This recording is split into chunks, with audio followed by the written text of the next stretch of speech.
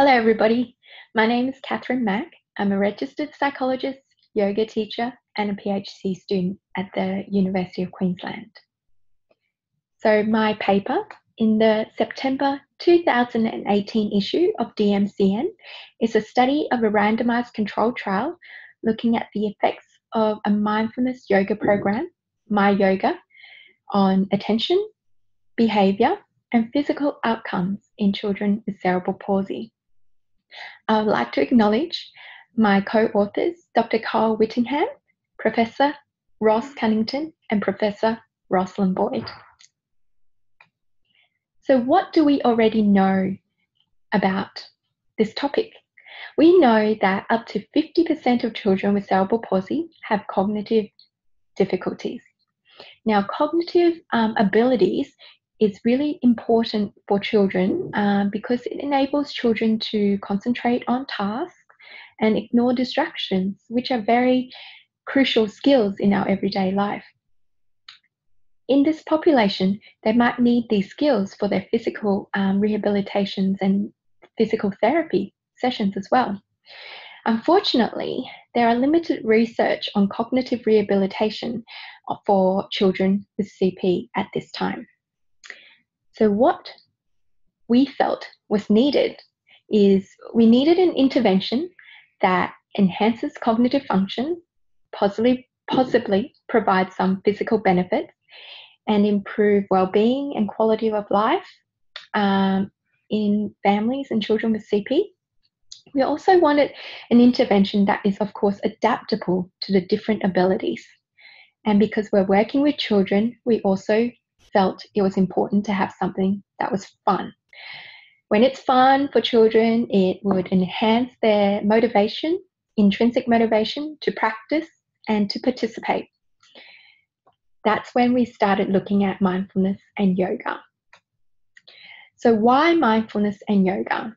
So mindfulness and yoga practices have a common essential ingredient, that is our awareness or attention on what we are doing in the present moment.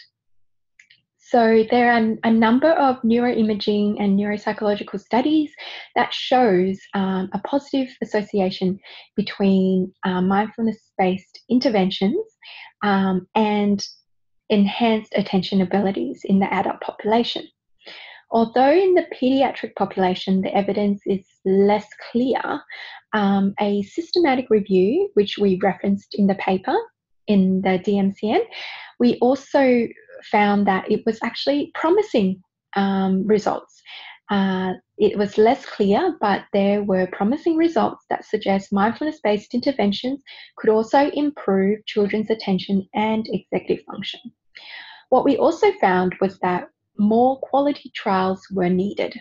So that's when we developed MiYoga.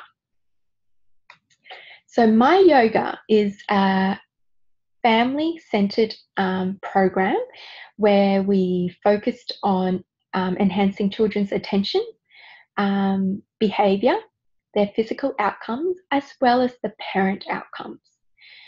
Now, in the program, there were different activities. Each week, the participants learned a new tool to explore their everyday life with in a mindful way. And some of these activities were less formal, and they were more explorations and games. And as you can see here, these included mindful eating, mindful drinking, mindful touching, mindful smelling. There were also more formal mindfulness practices that included short mindfulness meditations and mindful movements, which we used Hatha yoga postures. The Hatha yoga postures were all modified as required, depending on the child's abilities, so that it would be suitable and comfortable for them.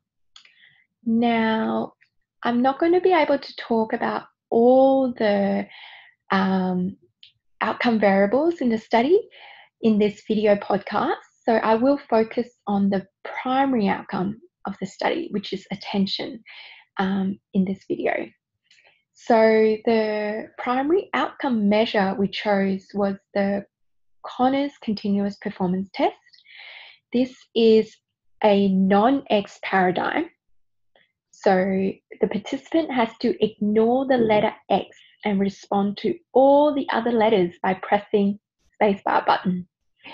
There are 6 blocks of 20 trials with varied interstimulus intervals, and the whole task takes 14 minutes to complete. And as you can see, 14 minutes of this can be quite boring. So in order to actually perform well in this task, you need to have good sustained attention. So in our ANCOVA analysis post-intervention,